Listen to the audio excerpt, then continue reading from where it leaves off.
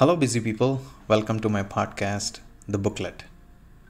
This podcast is an easy way to digest great ideas from the books you never had the time to read.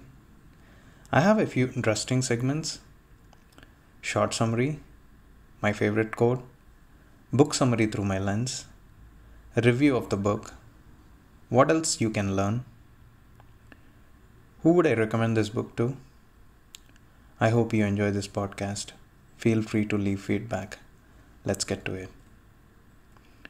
Today's book is The Subtle Art of Not Giving a Fork.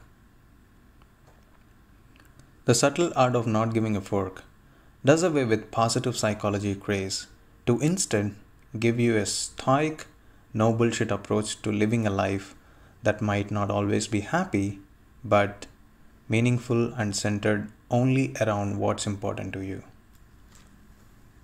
My favorite quote from the author, Mark Manson. Who you are is defined by what you're willing to struggle for. For as much as I love positive psychology, sometimes it just doesn't work. Even for me. There's another mode that might sound odd but still works, which is styling. You know how you have occasional week where it's literally just grinding? Even if you usually like your job, nothing exciting happens for a few days, you have a lot of deadlines and you just toil away to get it done. It's the kind of mode I'm in right now, and weirdly, it's kind of satisfying. Probably because it feels liberating not to have to ooze happy vibes all the time. Blogging demigod Mark Manson has coined a better phrase for this mode of operation: the subtle art of not giving a fork. His first proper book, this instant New York Times bestseller, is a no bullshit self-help book for people who usually hate self-help. Mark gets that life has become overwhelming, and the only way to find our center around the things that really matter to us is to not give a fork about anything else. Here are my 3 favorite lessons from the book. 1. Values you can't control are bad values to follow. 2. Don't believe you know anything with certainty, for it keeps you from improving. 3. Trying to leave a legacy might ruin your life. The trick of not giving a fork about most things is that you'll be able to give one about when it really matters. Let's see how you can get a bit closer to that. Lesson 1. Only hold values you control. Mark is a very stoic guy, and it shines through his writing and advice. A common idea of stoicism is to focus only on the things you can control. This is easy enough to understand and implement when it comes to your actions, but it can be applied to more intangible aspects of your life as well. Take your values for example. I know it's hard to put them into words, but if you try to describe yourself in, say, 3 adjectives, you already have a good idea of which values most dictate your life. Let's say you choose the words honest, punctual, and popular. Here's where Mark makes an interesting remark. Only choose to have values you can control.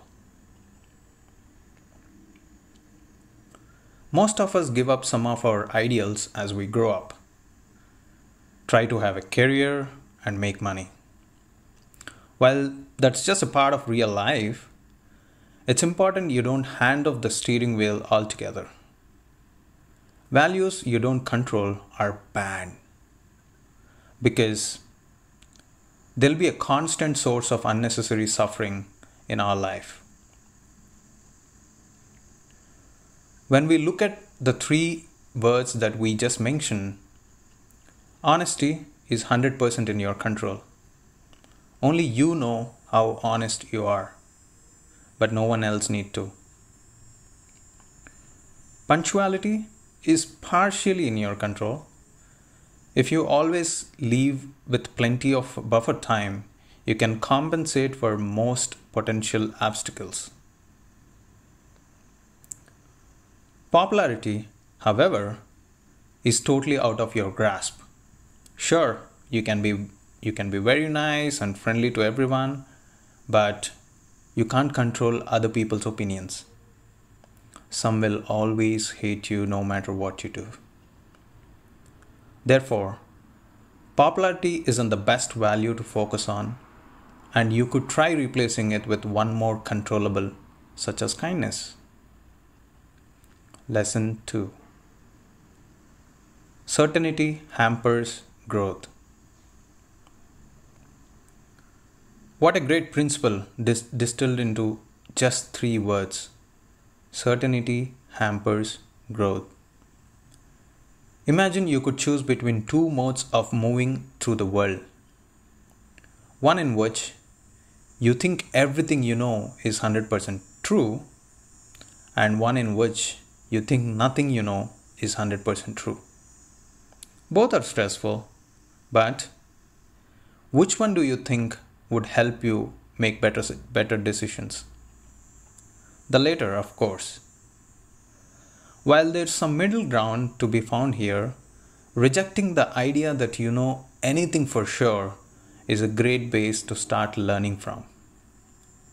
This is true for discovering factual knowledge, such as using the scientific method to build business hypothesis, which helps arrive at better conclusions. But it is also true for gaining conceptual knowledge. The second kind is more implicit knowledge about relationships between various entities. Let's take your place in the social hierarchy at school, for example. If you are convinced you're ugly, you'll be sad a lot.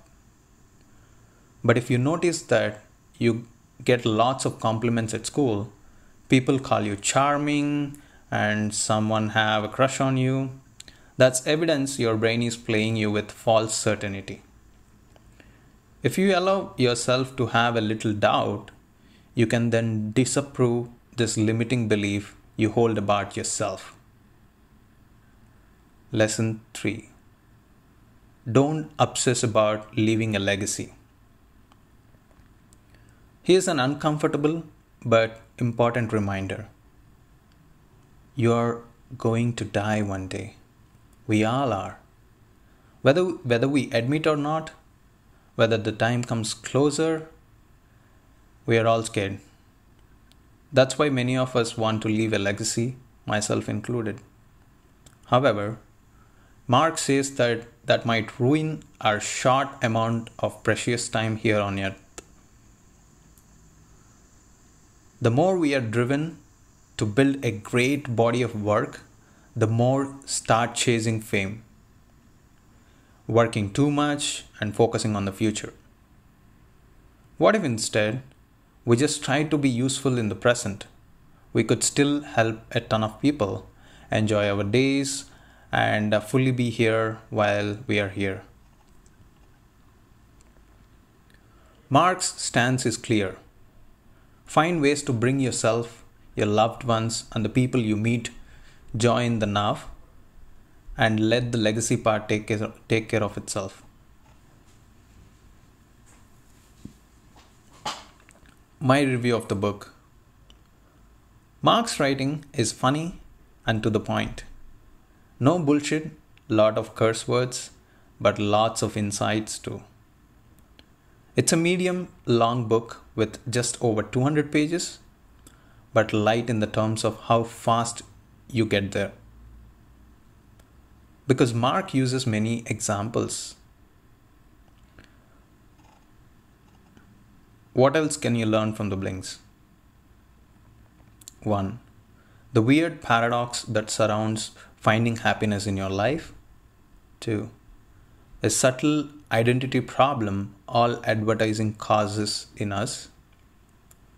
3. Why do something is a great principle to live by. 4. How you are doing others a favor when you say no to them. Who would I recommend the subtle art of not giving a fork? The 21-year-old software engineer who thinks about quitting his first job after 6 months because it's not fun anymore. The 45-year-old fighter pilot who couldn't care less about self-help, and anyone who hopes to become a mega successful artist. This is about the book, The Subtle Art of Not Giving a Fork. If you like the podcast, please like, share, and subscribe. I'm leaving the link to buy the book in the description. Have a good day and a wonderful life. Until next time.